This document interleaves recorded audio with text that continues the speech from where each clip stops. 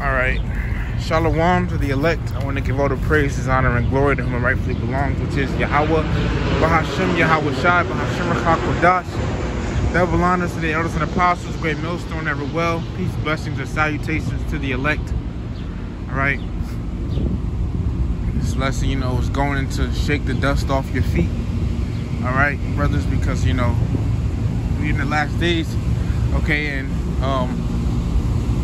I was just meditating on it. We're in the last days, and as scriptures say, he that will not, roughly paraphrasing, he that will not hear you or receive your words, pretty much just shake the dust off your feet, man, and don't worry about them no more. Okay? Because these people who don't want to listen to this truth, they're gonna get it, man. We're in the last days, man. Okay? And remember, this truth is only for the nation. Well, this truth is only for the elect. All right, Romans chapter 11 and verse 7. All right, Israel has not obtained that which he seeketh for. What he seeketh for is the truth. All right, but the election hath obtained it, and the rest were blinded. All right, so that's why the majority of our people can't get it, because it says the rest who? The rest of the nation of Israel is blinded to the truth. Okay, when we out there on the highways and byways, okay, talking to Jakes and stuff. You inquire who in it is worthy, as Yahweh Shai said, all right, and then you preach to them, okay?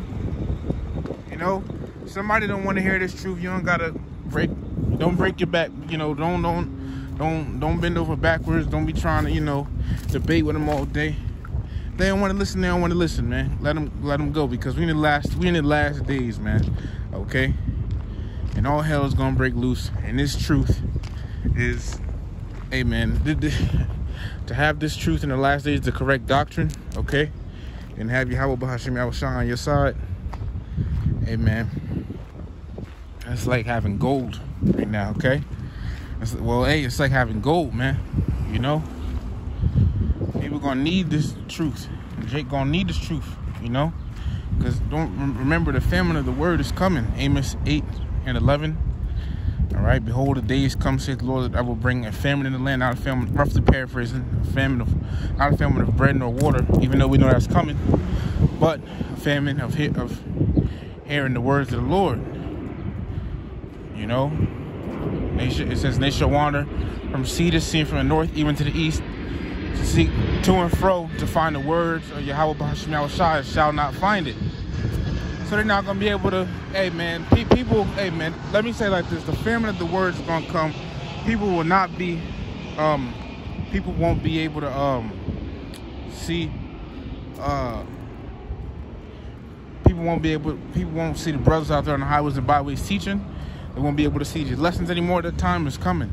The Lord, in a precept to that, Ezekiel 3:26, where he says, the scriptures say, the Lord said he would make our tongue cleave to the roof of our mouth, meaning the Lord's gonna pretty much have the prophets stop speaking. Okay, so it's coming. So hey, man, whoever don't want to hear this truth, all right, whoever doesn't want to hear this knowledge, man, doesn't want to receive it, doesn't want to be a part of it, especially if they're scoffing at it, don't even worry about them. Because Yahweh Bahashem Yahweh Shai has a judgment set for him. Even concerning scoffers and scorners, in Proverbs it says, "Judgments are prepared for scorners, and stripes for the backs of fools." Okay, so there's judgment for all these scoffers and scorners, G-Man, vocab, etc. All these scoffers and scorners, there's judgment for them, and it ain't gonna be pretty, man. So I can shake the dust off your feet, keep going, endure to the end, hold on to this truth. All right. So, hey, quick walk and talk. All right. But yeah, the scripture says shake the dust off your feet. All right. And hey, man, we almost out of here. The MOTB is in talks.